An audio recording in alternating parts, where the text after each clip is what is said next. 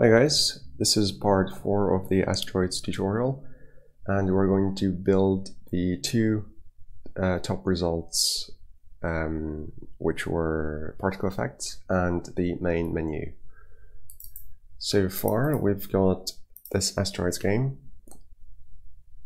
that you can get from GitHub if you haven't followed the previous three parts. And that's what we've got so far. So today we're adding two more things, which are particle effects and the main menu.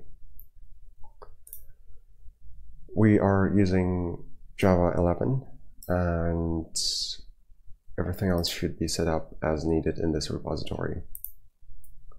So to add particle effect for, let's go with an explosion. Yeah, to add particle effect, what you do is create an emitter, which you can find from particle emitters, which is kind of a pre-built collection of them. Let's go with explosion. This is the radius, how far the explosion goes. And then you just set various properties, configuration, if you will. You can change the number of emissions to just one, because we don't want it to loop. And let's just do this and then see what happens. In order to attach it, to attach the emitter to an entity, you create a particle component. So as you know, we are following the entity component model in FXGL. There is no system, it's just entity and components. So when something explodes, there should be particle explosion as well. That's a bit big. It's also not centered correctly. Yeah, it's probably centering on the position of the explosion. And the explosion is offset by a certain amount. So we'll have to offset our emitter to set spawn point function. So I is the index of each particle, and we're saying that each particle needs to be offset by this value. At the same time, I also want to reduce the size of particles. Let's go to 10. So there will be a random value between 2 and 10.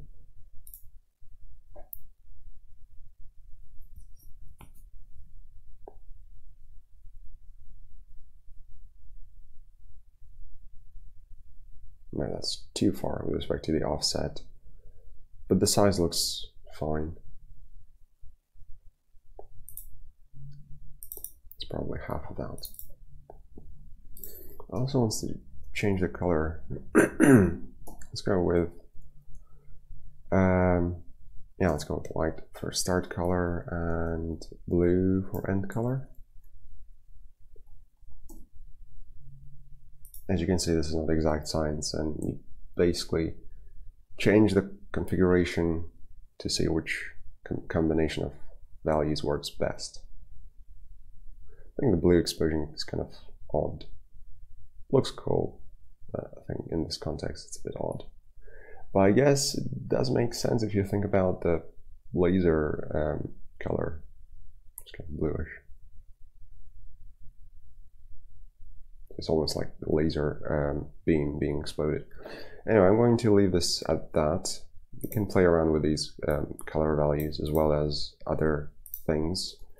You can see there's a bunch of things you can set. You can change the number of particles as well. You can also set the source image, which will use that image as a single particle, which is quite interesting. Right, so that's the particle effect thing done. Let's go with the main menu. I'm going to call my menu Asteroids main menu, since the name of the game is Asteroids. We're going to extend FXGL menu and we're going to implement some stuff. the ID should be able to help you. Right, there's a lot of stuff. Well, first of all, I don't need these things. I'm just going to get rid of them.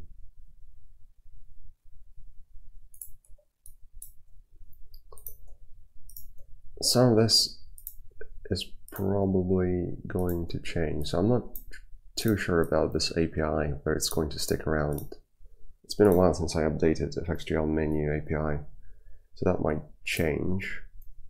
So don't worry too much about overriding these things.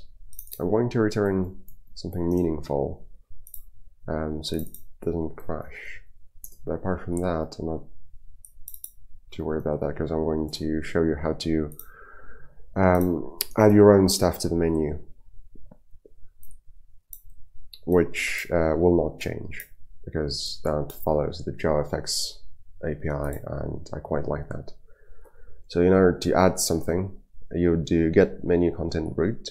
As you can see, there are multiple roots available. These are for internal purposes, and then I would say 99% of use cases will just use menu content root. This is basically like extending a parent or some kind of a node and accessing its children. So you can add some stuff like new button, hello, for example. And that API won't change. Anything below, so all of these overrides, don't worry too much about them. You might want to override this one though, create background. Let's just give it a simple rectangle. What are these values? Width and height. That's strange. You can access the source code and the documentation, but you can't parse those as names or variables. I'm pretty sure I didn't name things like S or string binding. Right, so let's give it a color. Dark gray. The menu type, we don't need to take this as a menu type because we know this is main menu.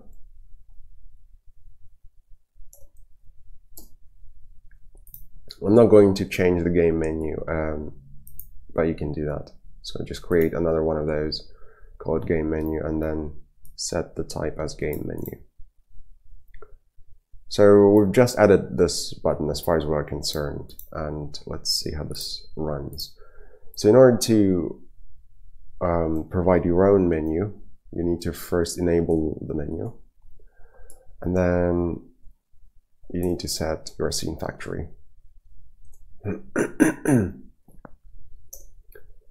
And you can override something like new, well, you can override all of these, which means you can pretty much customize the entire FXGL look. But we're going to change just this one, which is main menu. We're going to return our main menu.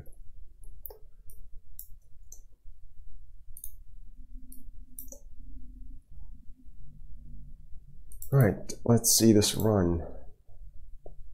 Now that we enabled the menus, the first thing you see should be a menu, which is what we've just done.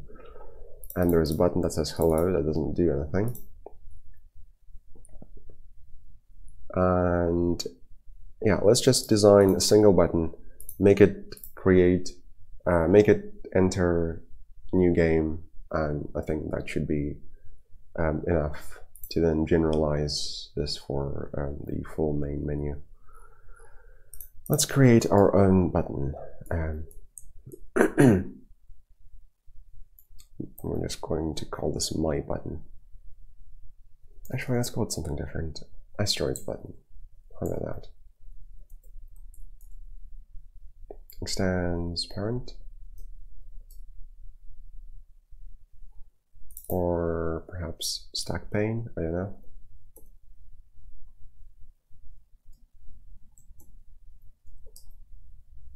And it will take, I guess, two things, the name and some action. to perform when the button is clicked. So suppose that's implemented.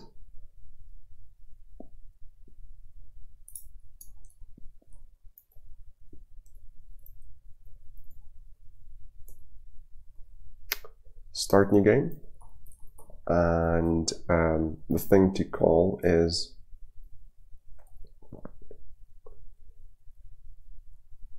you can see that by extending FXGL menu, you get a bunch of methods you can call. And these are wired into the FXGL lifecycle. So you can call new game, resume, save, etc. So all the things that you can do with the standard menu. And currently we want to fire a new game. Or if you're into method references, then just shorten this to that.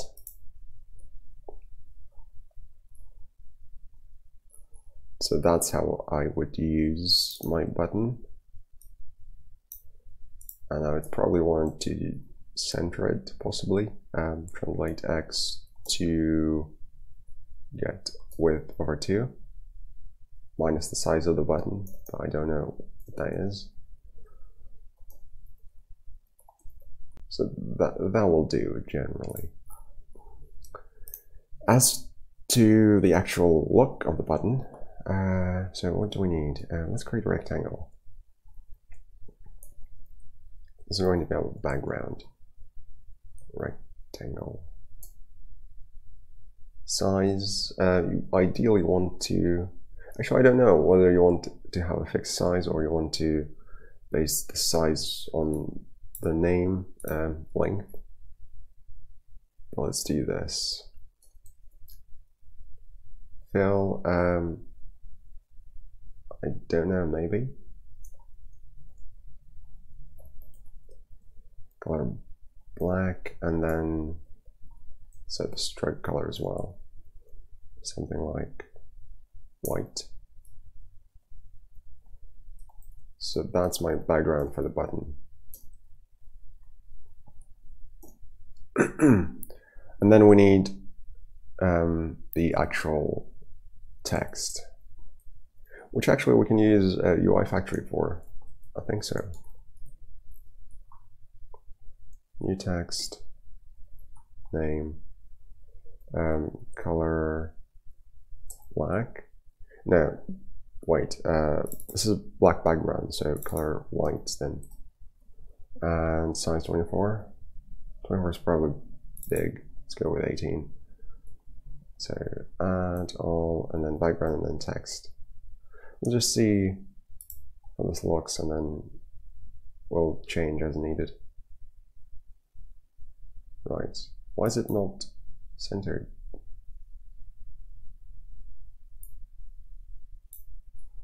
That's interesting.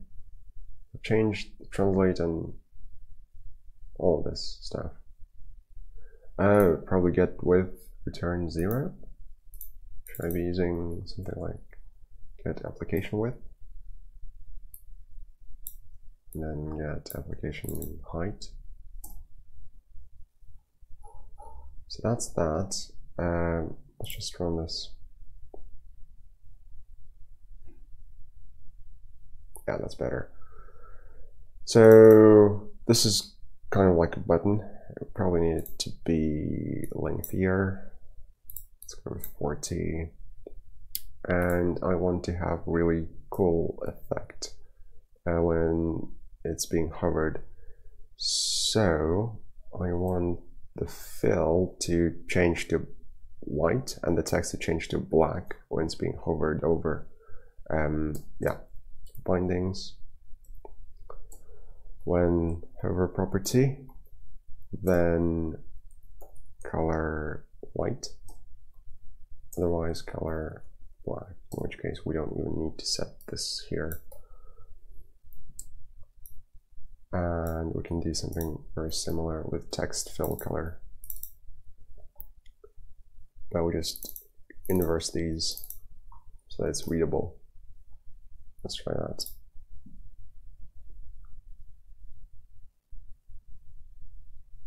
Yeah. So it gives you an indication that you're hovering over the button. And then we should be able to press and do something with it. Since it's 200 by 40, this needs to be 200 over 2 minus 40 over 2 to keep it centered. And then set on mouse clicked is a thing before we forget. So it actually does something. I don't know if I want to add anything more to it. I don't want to make it too complex. So I have a button. You can hover with the cursor, and we can press to start a new game. So that's our simplistic main menu complete. And in a very similar way, so that's the stock game menu. You can see that there are various effects being applied here, and in a very similar way you can also kind of customize your own main menu in a way that we did just now. So if we go back to main menu, then we can see our menu. You might want to add something similar like exit options, etc. Right, so in this tutorial we talked about creating and using particle effects. The thing of note is the particle component. This is what you use to attach your particle effects to a particular entity. The entity itself need not have a view, in which case the only thing you will see is the particle effect. And we also looked at how to customize your own menus in FXGL. So you can extend that and you set the type, and then you use the menu content route to do your stuff. Most of this will probably go, and we'll see what the API will look like in the end. Okay, thanks for watching.